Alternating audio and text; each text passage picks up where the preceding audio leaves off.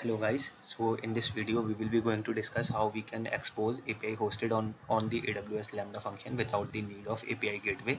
So now AWS Lambda, AWS has started to way to create AWS Lambda Function URL. So now you can directly expose those URL and you use it as an API kind of. You can use that in your in any browser or from Postman, or you can integrate that in the your front end as well. So let's quickly see how we can implement that. So first I will going to create a new function.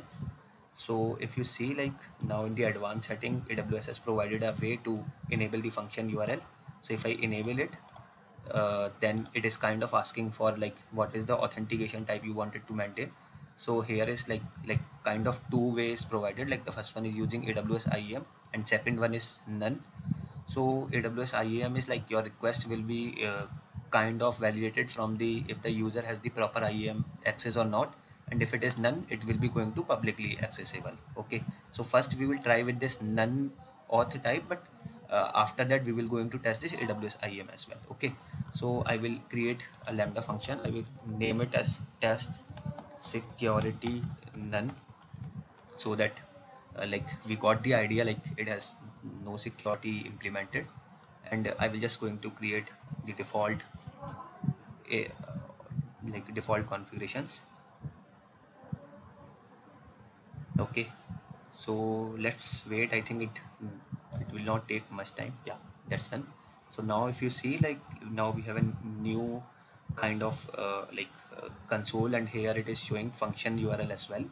So if you see this, the code we have is it is kind of returning hello from the Lambda function.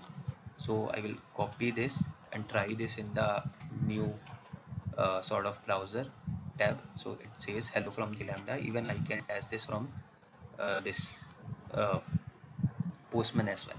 Okay, so you don't need to think. I think just keep the default setting and just click on the send button and it will give you result. Okay, that's done.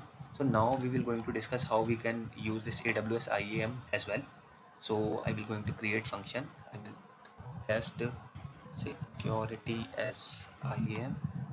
Then after I will select Python 3.11. Then after in the advanced setting, I will enable function URL, and this time I will select AWS IAM or type as AWS IAM. So if I now I will create function. Okay, yeah, that's done. So if you see now function, now we have function URL. I will just going to change a little bit code so that we got the idea that correct function is executing hello from the Lambda having IAM security, and if I save it and deploy it, just okay, yeah, that's done. Now I will go to the new tab, and then after if I hit it, so it says you are forbidden. So kind of we are getting access error. So if I try it from the browser as well, it is going to give me the same error message like you have been forbidden to access the same. So the reason is correct. We have not provided any credentials to the API, right? So now we will see how we can provide credentials. Okay, so for providing it credentials, what you need to do is firstly you need to go into the authorization section, and then after you need to select AWS signature, and once you have selected the AWS signature, you need to provide the correct access key and secret key for that access key should have access to this Lambda function. Okay, so we will create this access key. Let's see how we can create this. So I will quickly jump over to the IAM. So kind of we need to create a new user, and that user should have access to invoke this AWS Lambda function. So basically what we will do, I will first create a policy. So if I select AWS Lambda, we need to provide access to AWS Lambda. Action I just wanted to allow is user can invoke the function from the invoke function URL. So we can provide this. So kind of it is asking which ARN.